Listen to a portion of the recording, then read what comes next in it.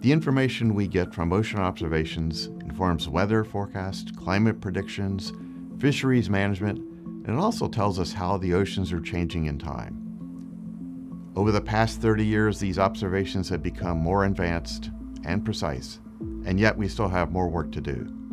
Let's hear from some of our partners around the world about the importance of our global ocean observing system. We know that as a result of climate change and our oceans warming, that these hurricanes are intensifying more quickly, and understanding the heat and circulation of our ocean is really important to our weather forecasts. One of the basic things that need to be considered for the success of the global ocean observing system is a need for literacy programs to all stakeholders about the importance of this observation. Oceanographers obviously know the importance of our oceans, but the fact that more of the public are becoming so much more aware of what the oceans mean to our globe and our planet. Everyone on Earth, every citizen on Earth needs to care about the ocean because it actually is what makes our planet habitable.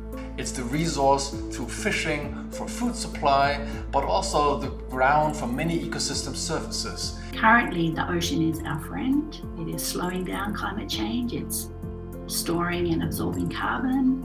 It's storing heat, taking it away from the surface, so it's slowing down surface warming. But that also means we're locking in major long-term changes. So how have we come to know this? The global ocean observing system would not be possible if we didn't come together decades ago. The World Ocean Circulation Experiment and the Tropical Ocean Atmosphere Experiment set the foundations of knowledge and collaboration across the global community. Much of the technology was tested, and it was driving observations from space, shipborne work, mooring technology, and so on. It was the first time really that our community in physical oceanography got together to do a global survey that was internationally coordinated, which enabled the global ocean observing system to be spawned. NOAA labs like PMEL and AOML and their scientists and engineers their fingerprints are all over the ocean observing system, and we count on their work and energy to keep it going forward. NOAA and MOES collaboration has not only contributed in situ observing system in the Indian Ocean, but also facilitated to transform from statistical forecast to dynamical forecast of monsoon. Over the years, global ocean observations have led to more accurate and timely forecasts of our oceans, weather, and climate. They're also telling us about the remarkable changes in the ocean environment for which we need to prepare. With so much ocean information, it can be easy to forget behind every data point is a person. When we talk about the global ocean observing enterprise, we mean the people behind the observations. And to really capture the rapid changes in the ocean, we need to include more people in this enterprise.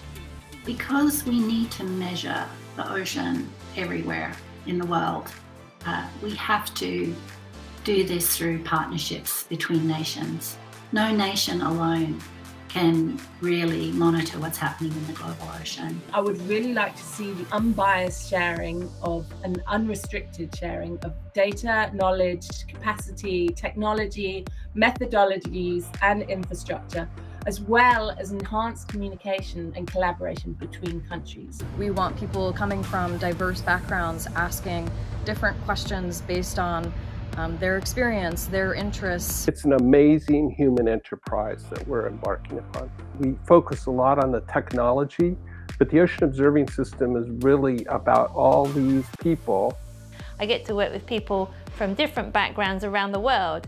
It's the variety and the ideas and energy generating from these interactions which keeps me motivated. You can make sort of friends and colleagues all over the world just because you're all studying ocean science. It's a field where you're going to be getting to ask important questions which impact people across the world with new technologies that are coming online. There's a new generation of satellite altimeters coming online so that we'll be able to have an even finer resolution observation of the ocean, and it comes along with ocean color from space and other things that are continuing to develop. The progress that we're doing in making information more digital allows us to maybe think about, can we develop a digital twin of the ocean, a virtual representation of the physical ocean that will allow us to ask questions like, what if? What would happen if we actually sustainably manage our fisheries?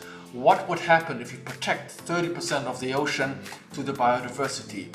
What will happen during climate change, and what would happen during certain interventions? Over the past 30 years, the global ocean observing system has made significant strides. We can now predict weather and climate with greater accuracy, saving more lives and property. But we also know that the ocean is warming steadily, storing more carbon. These changes are already impacting those living near our coast, life in the sea, and will soon become even more evident. As you've heard from our partners, we are coming up on new challenges.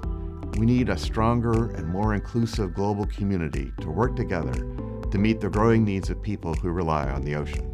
Thank you to all who contribute to the Global Ocean Observing Enterprise. We look forward to collaborating with you in the future, sharing data and information, and working to improve the system to benefit us all.